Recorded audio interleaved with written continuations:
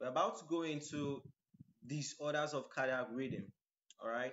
So in going into disorders of cardiac rhythm, it's essential that we actually have an introduction so that you guys get to see the different types of what disorders of cardiac rhythm.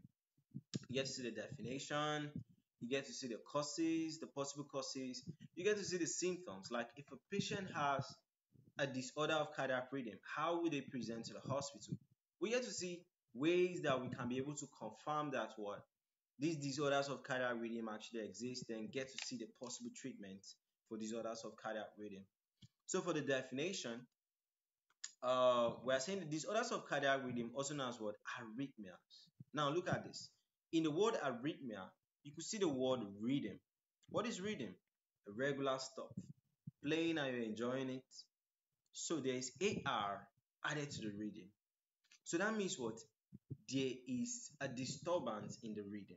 The rhythm is not going as planned. Okay?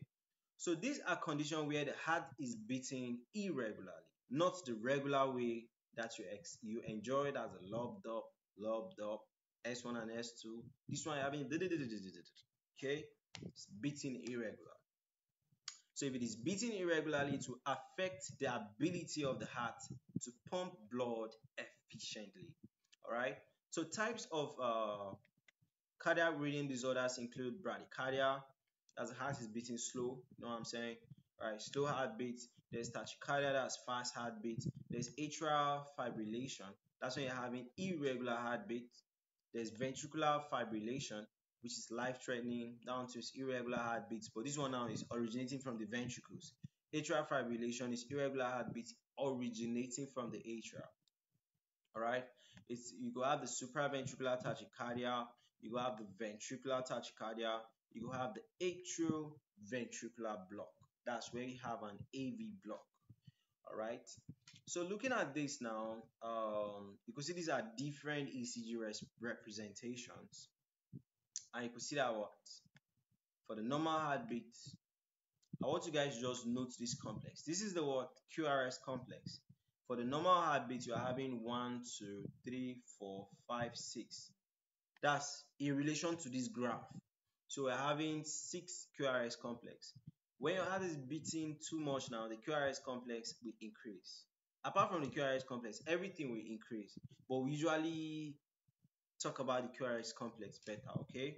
So you're having 1, 2, 3, 4, 5, 6. We added 3 QRS complex. Do you understand? Then if your heart is beating slow, instead of 6 QRS complex, you're just having only 4 QRS complex. Do you understand? So I can see the irregular heartbeats is you're having some QRS complex, they are bold. You're having some QRS complex, they are just slim. You're having some QRS complex, they are not bold. So it's irregular. All right. So causes, what could make a cardiac rhythm disorder?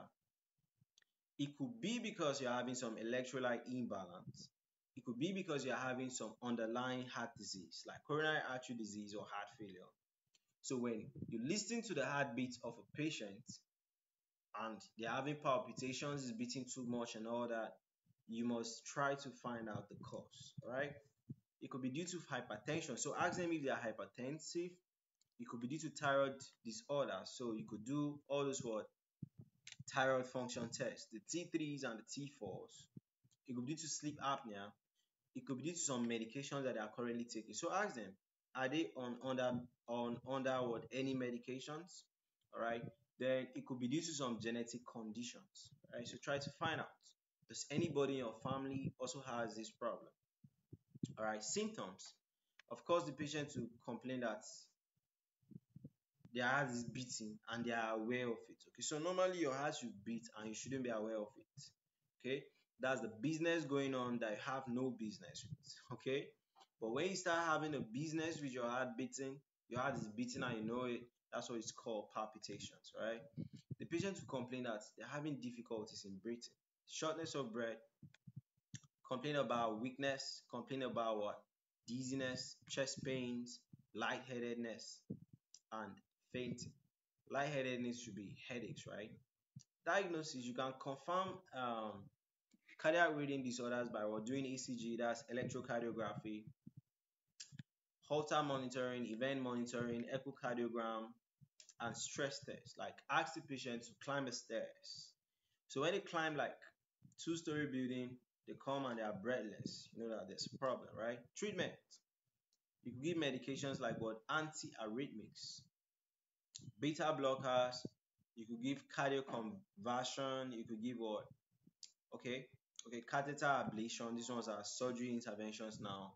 Pacemaker implantation, surgery intervention. Then lifestyle modifications is basically what?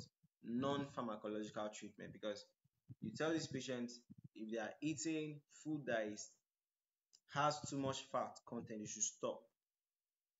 Advise them to start eating omega-3 fatty acid. Advise them to start doing exercise. Then what are the other things? If they are smoking, they should stop. If they take alcohol, they should stop. Okay. So I think that's it for the introduction to disorders of cardiac rhythm.